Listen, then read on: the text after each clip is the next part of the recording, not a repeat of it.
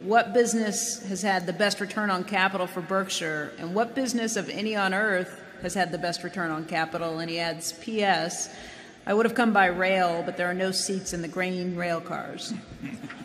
There's two ways of looking at it. If you talk about the capital necessary to run the business as opposed to what we might have paid for the business. I mean, if we buy a wonderful business, you could run the Coca-Cola company, assuming you had the bottling systems ever. You could run it with no capital.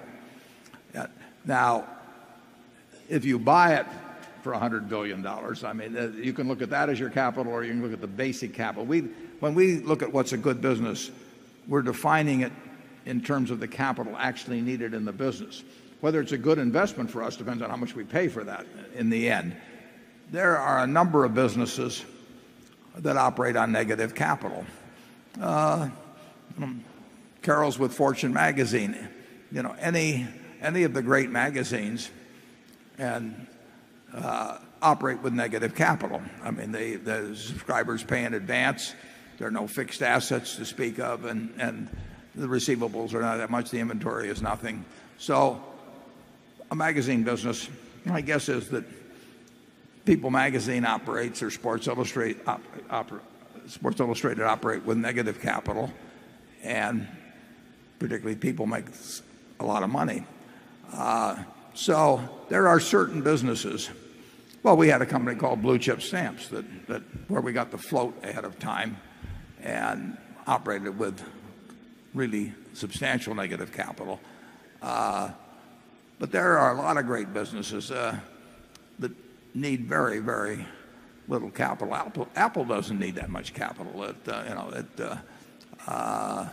The best ones, of course, are the ones that get very large while needing no capital. See's is a wonderful business, needs very little capital, but we can't get people eating 10 pounds of boxed chocolates every day. Except here.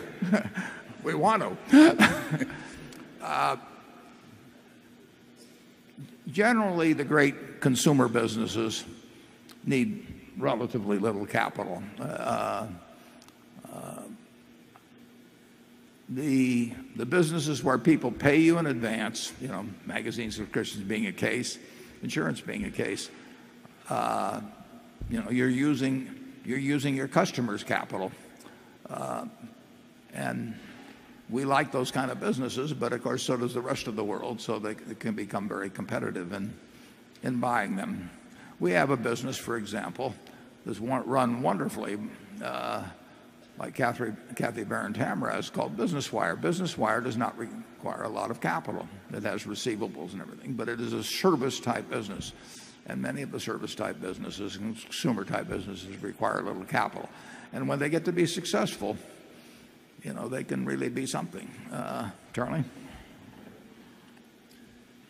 I've got nothing to add, but at any rate, the formula never changes.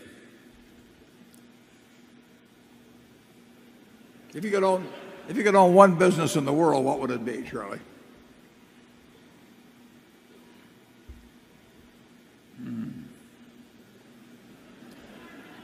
I hope I already own it myself. You know, you and I got in trouble by addressing such a subject many decades That's ago. right. And I don't think I'll come back to it. Okay. Number 13. You know, if you name some business that has incredible pricing power, you're talking about a business that's a monopoly or a near monopoly. Sure. And I don't think it's very smart for us to sit up here naming as our most admired business as something that other people regard as a monopoly. Okay. We'll move right along.